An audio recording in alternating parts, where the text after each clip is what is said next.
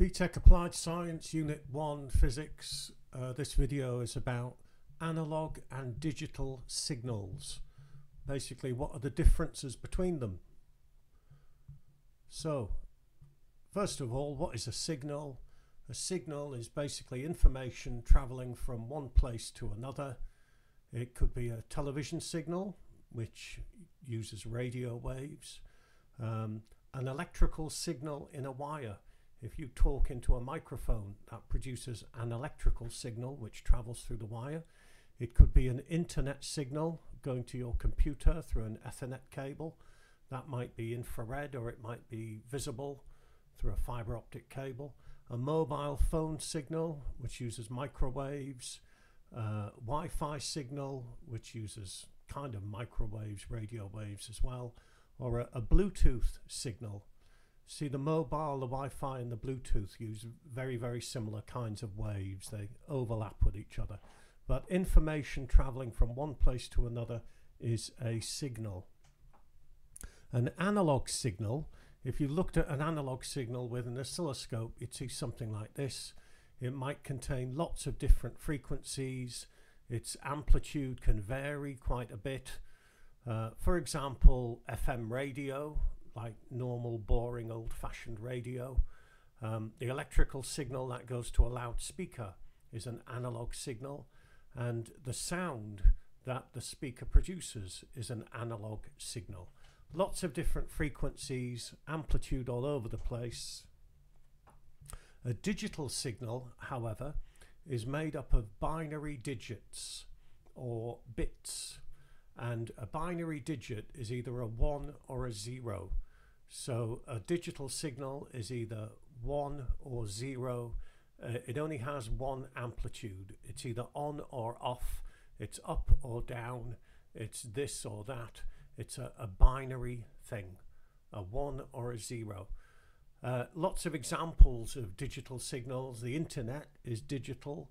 Mobile phone signals are digital. Bluetooth, Wi-Fi, digital television, digital radio, they're all digital signals.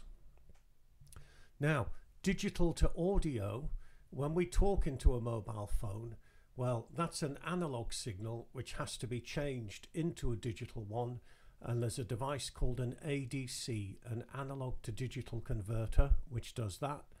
Okay, it converts an analog signal from the microphone into a digital signal. And the process is called sampling. What happens inside the ADC is something called sampling. Many times a second, what the machine does is it looks at the value of the voltage. Many times a second, it looks at the value of the voltage and it changes it into a binary code. So if you look at the graph here, many times a second, the level of the voltage is converted into a binary code, and you end up with a binary signal. Okay, now there are two factors which will affect the quality. One of them is the sampling rate, and the sampling rate is how many samples are taken every second. For example, with high quality music, they take about 44,000 samples every second. I think with telephone conversations, it's about 8,000 samples every second. Okay, the sampling rate, and secondly, the sampling sensitivity, which is basically how many levels there are. And how close the levels are together, then the more accurate the sampling will be. If you've got lots and lots of levels close together, then you'll get accurate sampling. To do that, you'll need lots of bits per sample. Digital images. How do you change a picture into digital? Well, what you do is you split the picture up into lots of picture elements or pixels, and then the color of each pixel has a binary code. Okay, normally we can't see pixels because they're very small. The idea is that they are so small that you can't see individual pixels. If they were too big, then the image would look pixelated, as this Harry Potter thing does now. The screen of a television is made up of pixels. It's made up of red, green and blue picture elements. It might be LCD, which is liquid crystals, or light emitting diodes. but basically they're so small that we can't see them. We just see the overall picture. Why are all signals, nearly all signals, digital now? Because there's lots of advantages of digital signals. They can carry lots more information in the same bandwidth. I'll talk about that a bit more in a minute. The bandwidth is how much of the electromagnetic spectrum they use. If they pick up interference, and all signals might pick up interference, it's easier to filter it out because it's easier to recognize it. If you look at this digital signal here, it's picked up a little bit of interference, but it'll be very straightforward just to filter that out. Computer memory and processing is all digital. Computers are digital and they can deal with digital signals very, very easily. There are a couple of disadvantages. If you process digital signals, it takes a little bit of time, which might involve a delay.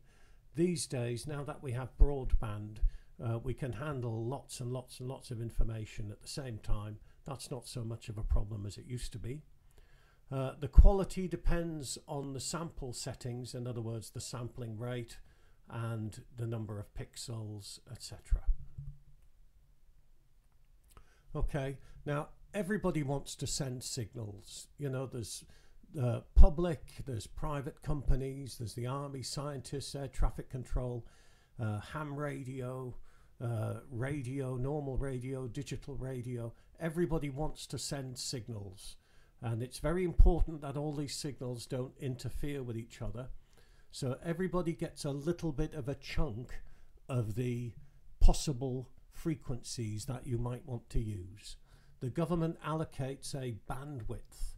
A bandwidth is part of the electromagnetic spectrum that they are allowed to use. For example, mobile phones are allowed a certain bandwidth. Okay, air traffic control is in a certain bandwidth that nobody else is allowed to use. The army has its own bandwidth, amateur radio has its own bandwidth. Now, with a digital signal, in the same bandwidth, you can get a lot more signals. 20 years ago, we had 6 analog television channels.